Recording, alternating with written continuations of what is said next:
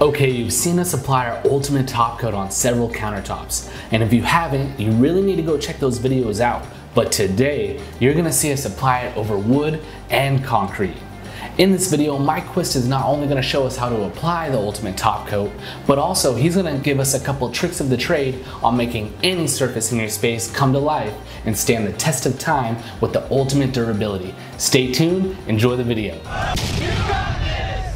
Guys, do you want to learn how to use natural wood like a real resin artist? This is koa wood. It's right here on the Big Island, Hawaii. That's what these cabinets are made out of. That's what this stair structure is made out of. And that's what is impervious to the ocean elements that create some of that longevity that you're going to find in this type of atmosphere. So I love koa wood, and so do the locals. It's really known here, and I wanted a wall cap that opened up the view. There used to be a wall right here in this kitchen, so you felt blocked away from the guests and from your entertaining, and most importantly from the whales you see right here from the lanai. So we opened that up, we moved the wires and the pipes, we created a concrete tree, and we accented it with something that goes perfectly with this kitchen. I also left it live edge, and I did a resin accent up front. The reason I did this is because it increases the perceived value of this space. It makes you feel like you're living in functional art. As you add these elements, it really sets your property apart from the cookie cutter that you'll typically see. Think outside the box, have fun with your design, and remember, this is Stone Coat. It's forgiving. We have video after video teaching you the do-it-yourself tips and tricks that you need to know to go pro.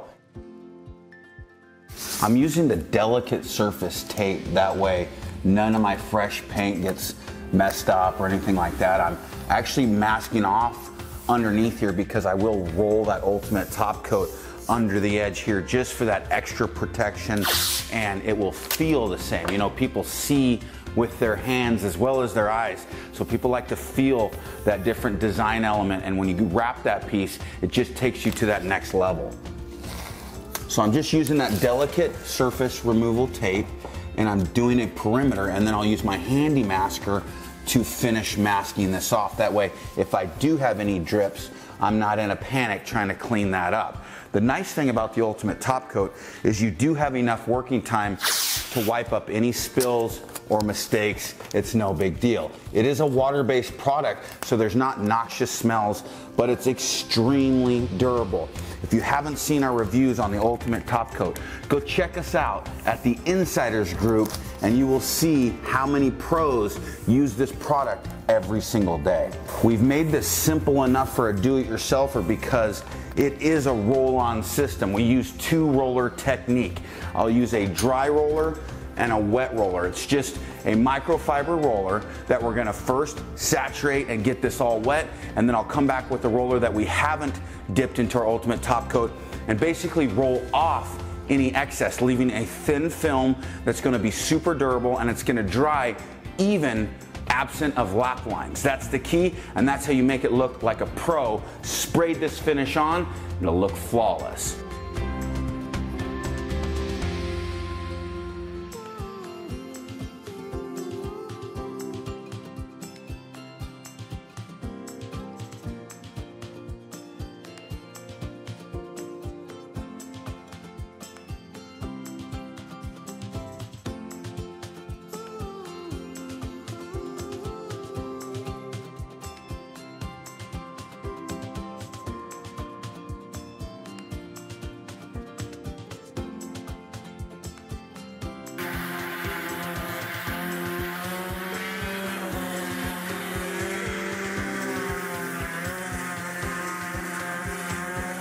All right, you see I left a little bit of a shiny spot here and here.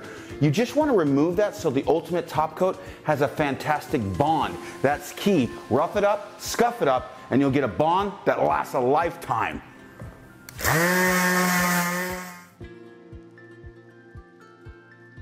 You want to remove any lint off that roller. Just go ahead and roll it on some sticky adhesive tape. You remove any of those little boogers, and that will prep your roller so that when you apply the ultimate top coat, you don't have anything release off of your roller onto your surface. That's a pro tip, and again, that's how you get a finish that looks like it was applied with the HVLP sprayer.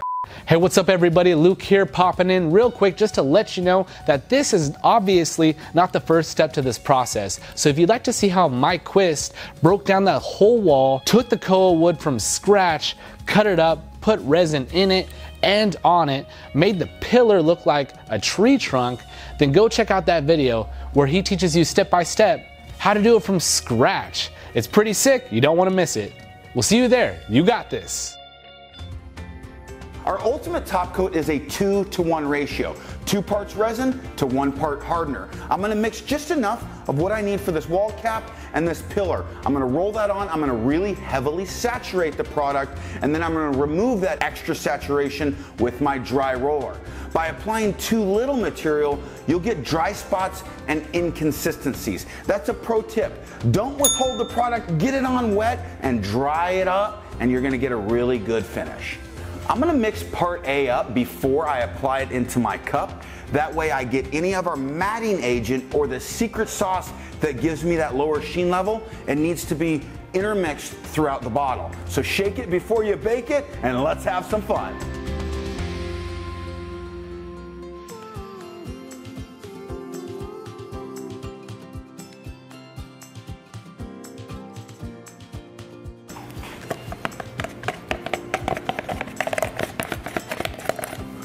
I'm improvising on a stir stick. I got a flat bar in my toolbox. I forgot my stir stick. I'm not gonna let that hold up my production. Punch perfectionism in the face, and let's get this project done.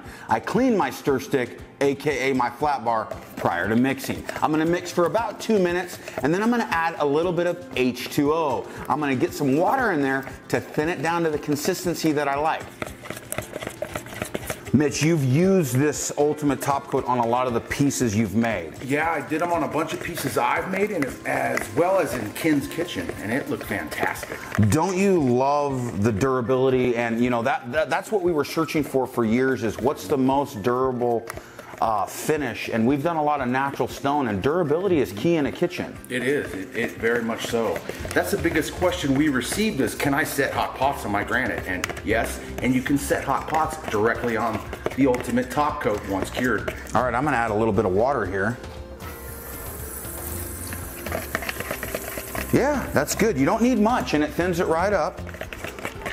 And then I'm gonna put this into a paint tray that I've already cleaned out. Mitch, do you want to wipe any excess? There's a little bit of boogers on here. We'll just wipe that one final time. And you're going to want to just do one final wipe with a dry rag right before you finish this project. We actually added some of our metallic right here in the front to go with this natural stone that was already here, and I'm loving how that comes out, but I'll show you what that looks like after we apply the top coat. It'll make it pop even more than that. Pro tip, I'm gonna start high and work my way down. That way if I have any drips from my roller that happen to land on the surface, I'm gonna roll that out anyways, and I won't ruin a perfectly dry rolled finish that I've already got to my liking. Start high and work your way down. I'm gonna designate the roller that has tape on it as my wet roller, and the one that doesn't will be my dry roller. It's that complicated. Put a piece of tape and you'll keep your rollers segregated, and you'll know which one's which. Make sure that roller is not bound up. If you shove it too hard to the elbow, you'll get it too tight. So make sure it rolls nice and smooth for me, and I'm just gonna push it in my material and really saturate this roller, and then I'm gonna roll off kind of any excess, and I have a roller that's primed and ready to rock.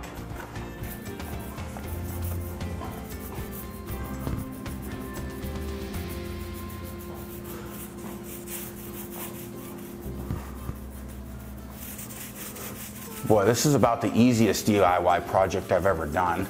You just simply roll this on, and then I'm gonna take that dry roller and get anything off. You know, but this does have a lot of undulations, ins and outs, and what have yous. So I'm gonna go ahead and make sure I saturate everything. And I'll probably start on one side and just work my way around this piece.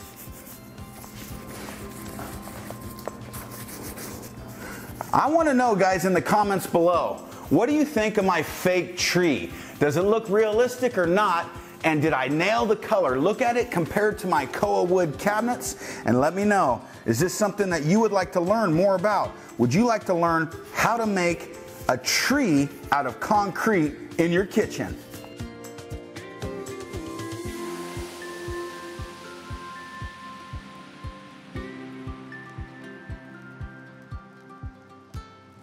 Give me that dry roller right away. All right, we threw in an audible. I got a second dry roller ready because my first dry roller got a little bit more saturated than I typically prefer. So I'm rolling it wet. Mitch is automatically rolling it dry really quickly. Just getting any lap lines out of that thing. I'm gonna let this dry. I'll take down my masking in a few hours after it's dried to the touch. After that, I'll be ready to use it the next day. Okay, it's the next day. The Ultimate Top Coat is dry and ready for use and abuse. I'm gonna de-prep what Mike did yesterday to protect his walls. When removing tape, use caution because this is fresh paint.